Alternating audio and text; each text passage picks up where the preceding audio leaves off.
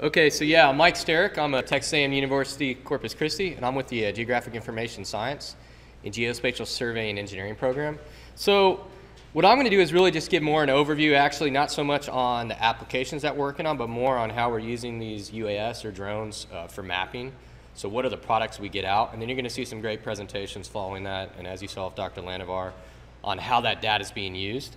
So it's really kind of on, you know, how do we use these sensors and what data do we get out of it? And then that's the kind of stuff that goes into these crop heights, these growth rates, and that kind of information. So a little overview on UAS platforms, the basic types, if you're not familiar. So this is a very broad summary. And then the data acquisition, which we'll see later this afternoon. So some of the things we have to think about when we fly and collect data with UAS or drones. And then the main focus here is the image processing software. This is probably equally as important as the development of autonomous technology in terms of mapping anyway, and what we're doing with this for precision ag. Some examples of data products, and then I'll end with sensor types. I'll try to move through it pretty quickly. We could get about 25 minutes. So but real quick, if you're not familiar, there's basically two broad categories of unmanned aircraft systems. You have your fixed wing and your rotary craft. Now the advantage of the fixed wing really is the basic ideas are a little bit more efficient, right? They generate lift through the wing, high pressure below, low pressure above, they fly. So the real advantage there is generally they're better at longer endurance per a given battery, so all things being equal, you can get longer flight times. So they're better at mapping in larger areas. Downsides are you need room to launch and land. Rotary craft are just like helicopters, propellers. Generally they can't carry as much payload, all things being equal. Good for endurance, however they typically are more adaptable. They can handle higher winds better, they're more stable. You can hover, you can fly lower. So one of the big advantages, you can really fly lower with the rotary craft. Vertical takeoff and landing, so you'll hear a term called VTOL right here, so that's what they're talking about. Now these lines are getting blurred because the technology is really progressing so fast in terms of that. But that's the basic idea. And then in terms of the types of platforms at least we're working with, the FAA classifies small unmanned aircraft systems as less than 55 pounds. That's platform plus payload, that's everything, takeoff weight. I mean, we're really talking about, I'd say generally, like the DJI Phantom's a pound or two at most. I mean, that's really where a lot of the market is getting pushed in terms of just collecting data. Again, there are different kinds. So there's mixed ones and hybrid platforms. This is one that actually is a vertical takeoff, then transforms into fixed wings and starts to fly. So there's a lot of commercial systems coming out mixing these types. And then the one big thing we can do with these is in terms of advantages, there's efficiency, right? We can generally go out and fly them over time. We can zoom in at really high resolution. So as an example, here's a Google Earth 60 centimeter, pretty high resolution. This is actually from a satellite image we can get from space. 4 centimeter UAV, but we can get down to 4 millimeters if we want with these rotaries. So just an example of this. The downsides with drones right now, really, in terms of what Dr. Lanavar mentioned, is the scale there. Endurance is a big limitation, as well as regulations. So even if we could fly thousands of acres, that's some of the limitations. But really the big one is just the endurance right now, whereas satellite imagery, we can map huge, huge acreage. So it's getting there. So as an example platform, we'll see an example of this one later this afternoon. This is called an EB, but all these drones have kind of similar technology on board them. So the main thing you would have would be a measurement unit that measures the orientation as it's flying. That's really for navigation. You have an onboard GPS system to measure its location so you can plan your flights, and we'll see some planning as it flies. So that information is really used to navigate. They also have things like a magnetometer that gets its heading to magnetic north, so it can go. It has altimeters for altitude as well. So there's all these different sensors to navigate really. What we do for mapping purposes, we're really concerned with really the positioning information from the GPS on board that aircraft. Most of these systems has very low grade GPS, but very accurate, maybe 5 meters if you're lucky. They're not what we would call survey grade. However, I'll show some examples where we can equip them with better GPS technologies that can get more accurate than that. But what we're trying to do really is grab that information and tag them to these different sensors we put on. And by sensors, most of what we're using are just your typical off-the-shelf digital cameras. You might be able to put a filter in them, modify them, capture near infrared. There are more advanced, some examples later today, a really good, what we call miniaturized sensor that captures a lot of different bands from near infrared to visible. As an example, you can launch them different ways. Here's the EB where you shake it and let it go. And again, we'll see some demos later today with this one in particular, and as well as rotary craft with Dr. Jung. So data acquisition. So real quick, we'll do a demo later today. We have to think about, at least when we're talking about trying to pull out geospatial data or GIS data to map with it. The biggest thing is image overlap. And again, I'm going to get to the technology about take this information and map with it. But what you have to do is you have to overlap your imagery, what we call forward lap. So as you're flying along, and then side lap. As you do flight lines back and forth, a bunch of overlap. So these images need to open different ways because what it's going to try to do is make different images to then figure out three-dimensionally where things are on the ground. So we call that reconstruction. But the trick with that is you have to define your overlap. Now the thing is, the more you overlap, that often is good. However, of course, the more you overlap, the longer the flight time. And again, with these UAS systems, there's always a trade-off in endurance. So you have to kind of juggle it around. But typically you want 60 to 70 overlap, side lap, in lap when you fly these things, when you want to pull out 3D data. Now the other big factor when you plan your missions, and again, you have these flight planning software, and I'll show an example here and we'll see it in our demo. But one other factor, so you would define your overlap, side lap, in lap, and then you'd also want to set your resolution. So for example, you might have some agronomist or crop science say, hey, I want 5mm resolution. You're like, okay, that's really high. So what determines that is really your camera. It's called your focal length, which is just a property of each sensor and lens on a camera. And then the size of your sensor, by that I mean the physical dimension of a pixel inside the sensor. So very, very small, micrometers. So you have a 20 megapixel sensor, maybe it's 1 inch, then you could figure out what's the size of one individual sensor, however that works. And then the altitude, the flying height. So depending on your focal length and your flying height, of course, the higher you fly, the bigger your ground sample distance, which is just the size of your pixel on the ground. The lower you fly, the smaller it gets. So in your flight planning software, you would say, okay, if I needed 5mm resolution, I have a camera with this focal length and sensor size. Software then can allow you to say, okay, you need to fly 100 feet above the ground to get at that average resolution. So that's another thing that we think about when we do mission planning. So as an example, there's many different types of planning software. There's open source software and different tools. This is one example here of mission planning software that we use in our systems. And again, what you would do is you'd plan your flight lines over your area, and then it's using that GPS on board and all this information to collect this data. So we would plan our flight lines. We would say, okay, we want 75% overlap. We want to fly at this altitude. We can enter that information, and then what happens is from that, we can design our flights, launch it, and what it'll do is it'll just navigate and go and collect this data and try to acquire this imagery at these resolutions. One other important factor, as I mentioned, when you design these missions, it's important, and I mentioned that a lot of these UAS, especially DJI Phantoms and things, don't have very good GPS. I mean, they work for navigation, but when I want to put something within a few centimeters, not a few meters, the onboard GPS for these systems generally isn't that great. So you have two options. You can either try to adapt your drone and put on a better GPS system. We can use techniques like differential GPS and try to correct it, which is a little more challenging. Or we do a thing called, we put out ground control networks or control targets, just like we did with traditional aerial surveying. We're really doing nothing different than what we did with aircraft. We're just using these little autonomous platforms to do it. So as an example, we were mapping along this road ground control targets. So if I was mapping this whole area, this would be really bad layout of targets. I would want targets on the corners and in the middle. But basically, you distribute these targets on the ground that we can identify in the imagery. And here's an example here.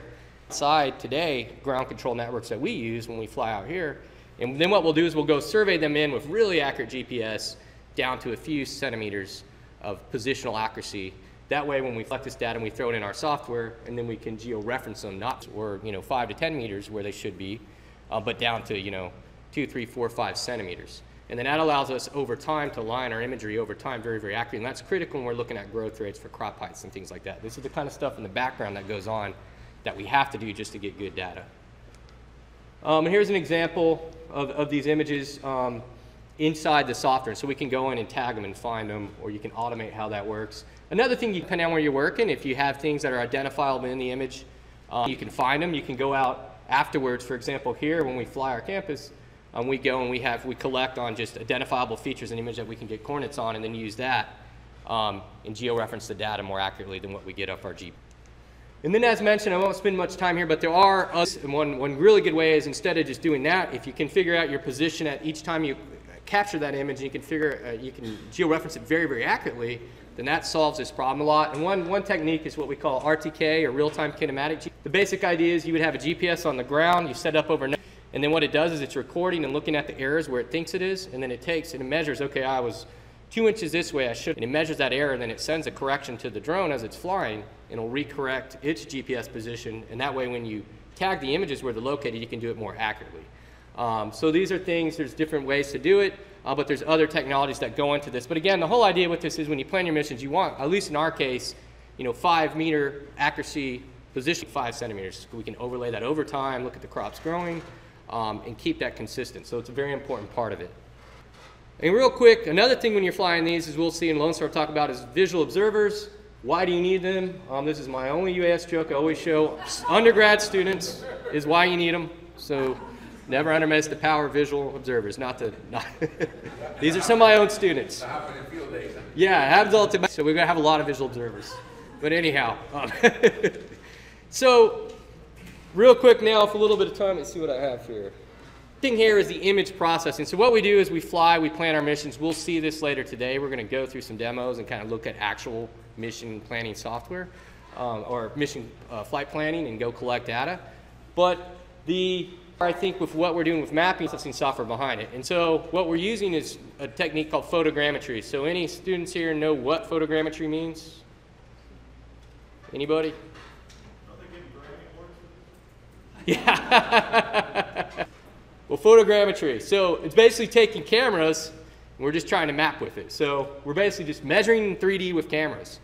So there's different ways to measure three-dimensionally. All we're doing is taking 2D images, but what we're able to do overlap by overlapping a bunch. What's the key with when we acquire this data is we can take those images, and what's pretty amazing to me is we can go from a raster or 2D image to 3D coordinates. I can measure you, I can get you three-dimensionally, I can measure your size, heights, shapes of this room strictly by just using cameras. Now, there's a lot behind it, but this is a real revolution in terms of this technology and from computer vision to photogrammetry that got coupled with how to be able to then all of a sudden start collecting GIS data at massive rates, mapping in 3D. To me, this was just, when I was in grad school, this was impossible. I mean, there were things out there to do it, but the computing wasn't there. So it's pretty incredible to me what's happening. So how does it all work? Again, it's just photogrammetry, but the term we use in this field, it's a special type of photogrammetry. They call it structure. So the reality is you really don't want any motion on the ground. So it's really, they call it structure from as you're moving, you're overlapping, acquiring a bunch of different images as it overlaps of the scene. But what you don't want is, as you're flying over an area, it's really bad actually to have things moving around. So you want things as static as possible except for the drone as it's capturing the image. But the basic idea behind structure from motion or structure from motion photogrammetry, SFM, this is the term, and this is what the software and what we use to produce these crop heights and all this information, is what you're going to do is just acquire, as an example here, you could just take a camera and I could sit here and snap pictures of y'all like this. As long as I can overlap it enough, what I can do then is find between where these different features or pixels that correspond between this camera position here and this camera position here. And then physics say the light rays have to intersect. So if I can figure out where they intersect, I can then go back and reverse and say, okay, well, they intersected here and here, so then the camera must have been here, the camera must have been here. And I can reconstruct where the camera was located. And then I can go back reverse again and actually say, okay, well, now I know where these things are. I can figure out now where these pixels were in 3D in the real world. As long as I know this position of the cameras, the GPS information in the real world, I can then magically map in 3D real world information. So what we're doing with this is we're just simply putting these cameras and sensors on board, doing the same thing, but we're using the UAS or the drone to acquire the data and overlap. And then we can interpret or recreate a 3D model of the scene. So that's the real power behind it. You get motion photogrammetry if you're brand new to this and haven't seen it. The big product, really the base product you get is what we call a dense textured 3D point cloud. There's different clouds, but this is through the structure for motion photogrammetry. This is actually a survey we did of a beach about 9 miles long in Little St. George Islands, Florida back in March. Had over 1,000 points. By 1,000 points, I mean if I went and took a GPS, within 1 meter square, you have 1,000 measurements, very, very accurately if I do it right. Very, very dense data. And so what I could do is I can get the elevation, I can get the heights of the trees, I can fly again, I can look at how these things change. So the base product with this in 3D point cloud, texture just means if I had an RGB camera, so red, green, and blue values, so the pixel value, the brightness values, it just means that at that point I could assign the red, green, and blue brightness value just like I get in a pixel to that point. So that's what if I had near infrared information, I could assign an NIR value to that. But the real base product of structure motion is just as we can do, and you'll see a lot of examples here, is we can take this and do a lot of stuff with just measuring how the landforms, the vegetation, and things grow and change and evolve. So to give you an idea of the software behind this, and we'll see some examples, and I'll mention some of the main software. They have specific workflows. They're all very and how they set them, but structure for motion has these kind of same basic things it does in this software, and then the way they integrate them and do it is kind of different, but all the software kind of follow a similar type approach to do this photogrammetry. And again, the real power with this is it'll figure out where you, I don't actually have to put GPS into my cameras. It could figure it out. It could figure out its relative orientation. It just want to be very accurate if I went and try to bring that data into Google Earth. What it does is it'll figure out your camera positions, calibrate your cameras, figure out if there's anything wrong with the focal length, all this at once, and then reconstruct and map in 3D. So how it does it is when you throw all these images, you collect a sequence of images with your drone, you throw it in, what it's going to do is search through all your images and find what we call features. Features are unique in all the images. Then the next step is it goes through this automated feature correspondence. What did an image be overlapped? Okay, these 10 features here match these, and it goes through thousands of images and does it. So it's very computational. So it starts to match those features. That's how it can then figure out where things correspond and reconstruct the camera positions. Once it can do this, then what it does is reconstructs camera pose. Pose just means position and orientation of the camera. So each image that was acquired, it will use this information to go back and figure out where that stuff is located. And once it does that, it can then generate what we call a sparse 3D point cloud. That means actual measure on the ground as though we mapped it. And then the final stage is this thing called, that does is, it can't match everything here and all the pixels, so it has an algorithm that goes through and then kind of densifies and makes your point cloud denser and gets more measurements out of it. And the bottom line, and then from that we can create digital surface models, and we create what's called orthomosaics, and I'll explain that here in a minute. So just real quick as an example, here's a bunch of weird features that these algorithms would do, the computer science folks, between two overlapping images, and then what it does is it finds them and draws them together. Now it would do this through thousands of overlap, and then ultimately what would happen, here's an example over a beach at our university, would figure out the camera position orientation. This is showing where the GPS said it was and where the algorithm figures out where it was. And you can see here on the ground, these are actual measurements or points on the ground that form that point cloud. But notice here, this is actually a road. See how there's no points here yet? So what happens is the next stage is that densification would fill these in and find more data. And so as an example, here's along a beach, you just get more points. So all this software will go through these different stages and do this. To pull this out. So as an example of how this would work, and again, in terms of ag data, we would take in this imagery, so in this case, near infrared, green, blue, throw it through the software, it would figure out, the positions of the camera and all that. What, is this point cloud and all this different information. So we get this 3D point cloud. We could create a digital surface model, so that's just the elevations from those points. We can also get what's called a reflectance map. So if we had near infrared, red and green, or green and blue, we could pull that out. And then what happens is we now have structure information, so that's the crop heights, that kind of. We also have the spectral information, so we can do things like NDVI and look at crop stress and health and how it varies. All in this beautiful workflow to just that photo. Amazing. So the software will kind of go in all in one, and then we get, the base products are these here, and then we can do things with them for the analytics on the down. So you'll see a lot of examples of this coming up of the kind of amazing things that can be done. If you're not familiar with this, some of the main software that are used for this, so there's many different kinds, but probably the two biggest commercial ones, the ones we utilize between our group at Texas A&M Corpus Christi anyhow, is Pix4D. We like it a lot, and then PhotoScan as well, Agisoft PhotoScan with Dr. Jung Lights, and we use both of these. These are two very good, powerful commercial software. They're very user-friendly, they're flexible. That can produce your point clouds, your digital surface models, your orthomosaics. This is what we do with the drone processing. There's also an open source, there's some different ones, but Open Drone Map's the most common one. This is free. The site is it's not nearly as powerful or flexible as these. It's maybe not as good if, for example, we're surveyors or we care about accuracy, so it maybe isn't great for that. But you can do some nice things with stitching imagery together. But any software that we use, but these two are the biggest commercial ones widely used type of stuff.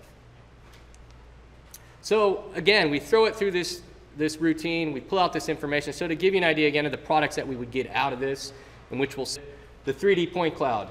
The big thing, as I mentioned, all this is colored by height. So again, those are geo-referenced X, Y, Z, latitude, longitude, positional coordinates plus their height. So that means the elevation of all these points. And so again, this example is colored by height. What we can do then is we can take those point clouds. So here's an example here. We can do things like filtering. That means I could say, okay, I don't like the vehicles and things in it. I can use some algorithms out. I could say, I just want to find points that are the ground, and I could take those ground points and try to reconstruct a ground surface, and then points off the trees and the canopy, and reconstruct the tops of that. So what you can get from those point clouds, we can get what's called a digital surface model of all the points on tops of buildings, trees, here crops, and then wherever there's exposed ground. And then if we had a case where we could strip away those points and just get the ground points, or maybe we fly before vegetation is growing out here and we get a bare surface, we can take that and create what we call a digital elevation model, which by that I mean the bare exposed ground, the elevation below it. And so as an example, here's some of the work we're doing in Forge, just some of the base products. We have a digital surface model here. We then worked on some algorithms to try to strip away points from vegetation. We could take the difference between this and this to look at canopy heights and things like that, and we'll see an example here. A&M, we can create slope maps and other things like that. So this is just GIS products that we get, but now we're doing it with $200 cameras, autonomous systems, and getting very, very valuable data that used to be very expensive to do and very detailed. So that's a real power with this technology. Again, I magnified mosaic. This is a very that we get from the software. And what that is so here's a bunch of imagery. The first thing you can do is you take that image, you can stitch them together and mosaic them. What orthorectified means is that it corrects for distortion. It corrects for distortion from the terrain and also from the camera. And how it does that is it uses that point cloud data and creates a digital surface model, and it uses that information and then correct the terrain distortion.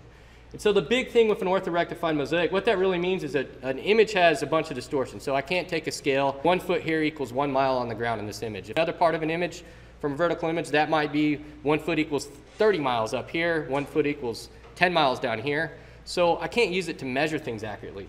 So the beauty of this software is it uses all that information, it takes it and corrects for that. So what I get out of it is this nice, what we call an image map. I can take this orthorectified mosaic, go in my GIS, and now I can accurately measure distances, areas, volumes, etc. Very, very powerful. And again, it gets it cloud. It all works together in this nice, seamless workflow. Use this spectral information and the 3D point cloud for the structural and get this information out of it. So as an example, here's Wilder Wildlife Refuge. 1,000 images ordered together to make one big. We can go in the GIS and look at different things. So just zooming in here. This is about 1 inch pixel, so about 1 inch ground sample distance. So that's a resolution for a drone sample. Plenty for what we used to get. And again, zooming in. With the little bit of time I have left, I'll cover a little bit on sensors. So again, the software is a real powerful thing about it, but what's also cool about this is the technology in sensors, is the miniaturized sensors. They're getting, we're making smaller and smaller sensors that we can put on things like and different things like that. So we're really talking about cameras here, or passive imaging sensors. So the two main kinds, for a typical camera, what we're really measuring is just reflected energy. So we're measuring sunlight coming in, reflecting in the red, green, and blue visible part of the spectrum. And then for crop stress, near infrared is the big one. So we have sensors that go out to near infrared, shortwave infrared. So again, they're kind of measuring light coming in, reflecting off, and we have many different levels of sensors now that are lightweight, can fit on these small drones that we can equip and basically capture this type of data. Now, what happens is we move out to these longer wavelengths. We get in towards the 8 to 14 micrometers. We get into what we call long wave infrared. This is actually the thermal part. We have thermal sensors. So that's not where light's coming and reflecting off, but actually that's where most of us, we here in this room, are radiating out. We're just like suns ourselves. We're heating sunlight and energy coming in, but we have to radiate that energy back out or we would overheat and things would happen. So we tend to radiate energy bandwidths here within that range. And so a thermal sensor is looking at that, and that's the idea of the sensors, that we can relate thermal energy to temperature. That's what we're working at there. So we can take this. These are tricky sensors. You need bigger sensor frames. You can't miniaturize them quite like RGB. We don't have 20 megapixel thermal cameras at this size now. We have 600 by 360 or 4, whatever the size is. Quite a bit different because we don't radiate nearly as much energy as the sun coming in. But amazingly, they're getting smaller and smaller, and we are able to equip them on various UAS and capture not only reflectance but emitted energy, which is incredible. So that's the kind of things we're taking. So an example of thermal imagery, some wild game showing off that emitted energy, so hotter relative to the cooler background. In terms of spectral resolution, if you're not familiar in remote sensing, very generally you'll hear multispectral. So multispectral just means, from 1 band to a red, green, and blue camera, 3 band, maybe out to 20 is what I would consider multispectral. It just means, you could have near infrared, shortwave infrared, medium wave infrared, etc. So here's an example of a sensor here called the Sequoia.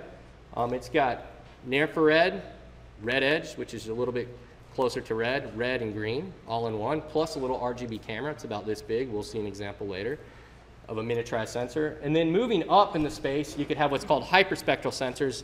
These can measure, 100 bands to 1,000, say between Blue wavelengths and red, very small little slithers of light. They're getting there. They're more expensive. Some people say it can be information overload, but you can get a valuable amounts of, so here's what we call a data cube of just going across, say at this location on the ground, all across these different wavelengths. And so you get a more continuous of information. But all this technology is really, because of the miniaturization of these sensors, it's getting there and there and there. And pretty soon these will probably be commonplace for these small UAS that we can equip on them. So as an example, we take them, there's a lot that goes into integrating these sensors. Sometimes it's easy, sometimes it's not. When you're talking about mapping, the real trick is trying to get that imagery accurately located with the GPS and time tag and all this stuff. But what's cool about the UAS is just that we can do that we can take them, swap sensors, put these things on their types of data. It's like having our own little satellite in our hands, and it's really amazing stuff. And we'll see some great examples here of that in a minute. But some examples of data, here's out here at AgriLife over sorghum. We got near infrared here, and then we're zooming in with RGB, just showing that quality of resolution. This is just a rotary, a 4K, or just a RGB camera, 4K camera on a DJI Phantom. But we also equipped it with an NIR sensor on it, a little small NIR sensor on a little DJI Phantom. So this gives us 2 extra bands. So we basically have a 5-band sensor on a little DJI, which is amazing to get at. And so we can do a lot with this data as we start to zoom in and do things. And again, you'll see some really neat examples of this data. As an example, here is another one from our fixed wing platform. So here's an RGB orthomosaic. Here we are sitting in here somewhere. This is going to the north, so I guess that's that way. This is RGBs from one flight. Here's a NIR reflectance map. So this is just stuff created out of that structure for motion processing workflow. And then thermal sensors. This is just showing differences in thermal radiated energy coming out. All this different information could be pieced together, and we could very, very incredible what we can get out of that data. And then real quick, moving on, one other cool technology I'll mention here, won't spend is LiDAR. So that's photogrammetry. LiDAR is a different style of technology, but this used to be very expensive putting in aircrafts. The sensors are getting smaller and smaller, but the basic idea with LiDAR is it's the same concept as taking cameras. We want to map in 3D, we want to get point clouds. So here's a point cloud of our LiDAR works is it uses a laser. So instead of a camera and passively sensing, it just shoots out a laser very, very fast, hundreds of thousand pulses a second. What it does then is it fires a laser here, it hits the wall and comes back. If I can time how accurately it takes for that laser to go from here to there and back, if I can time that and do it really, really well, I can take that and convert it to a distance. And then if I can figure out the GPS location of where my sensor is and its orientation, I convert that distance into a 3D coordinate on the ground. And ultimately what I can get is a point cloud, just like we did with the photogrammetry and the drones, with the structure from motion. So here's an example of a LiDAR using a mobile LiDAR actually mounted on a car of our campus that we get. But what we do is we can strap these sensors traditionally in an airplane, and we have the GPS up here and an orient fly along, and we scan really, really fast. And we can convert those measurements again into these point clouds. But what's really cool about LiDAR and what's different with this oops, so that's my timer. So to end here, what's really cool about LiDAR, what's different is they both give you 3D point clouds, but the structure for motion is photogrammetry. What's powerful about LiDAR, and really what has a lot of folks in crop science very interested, is this multi-return capability. What happens with LiDAR is for a given laser pulse coming out, that energy could hit the top of the canopy, get a measurement there. Some of that energy keeps going, hits the middle of the canopy, we get it, and then finally it hits here, and then maybe it hits the bottom. So we can get, for one laser pulse, what we call multi-return or multi-echo detection. Or that structure for motion, we would just have that pixel wherever it's located, and we just get one measurement. So this is very, very powerful. And what it allows us to do is we can simultaneously strip away to get ground, but we can also pull out canopy heights. So this is just a case where this is complete forest, but I stripped it away, taking last returns. I reconstructed canopy height here, but it turns out it just gives us more information on top of canopy, middle, and below. And we can collect that data and get a better reconstruction of what's going on with developments compared to, say, the photogrammetry approach. And what's cool about it is now these are making their way onto drones. So real quick, here's one of our systems we have here. This is actually a very powerful LiDAR system. It's got over 1,000 meter range. We have it in a UAS system here. It's a pretty big platform. It's just, so it is considered a small UAS. We just integrated it now. These are some of our students in here today putting on a Wi-Fi mount. Here's our platform. We fly it with a Sony PlayStation joystick, but here it is flying. The sensor isn't in here because it was too windy. We didn't want to risk that LiDAR sensor because it's a very expensive LiDAR sensor. Finally, real quick, here I am carrying the system, moving it around with the actual LiDAR sensor in it firing because it was too windy that day to try to fly it. We just got this and are just integrating it, but here's an actual point cloud from this LiDAR sensor drone for me walking around in our campus and getting it. But the real power of this is, again, is this type of information, the miniaturization. This was just not possible 5 years ago to have in drones, 10 years ago. It's really like the automated car industry and things that have pushed this technology down to where these sensors are getting small enough to put in UAS. And there's much smaller sensors that can be integrated and get this data, but very, very powerful for agriculture and crop science, integrating this information. So I'll stop. You'll see some excellent examples from Dr. Jung coming up on how that data is used, and we'll see you later today.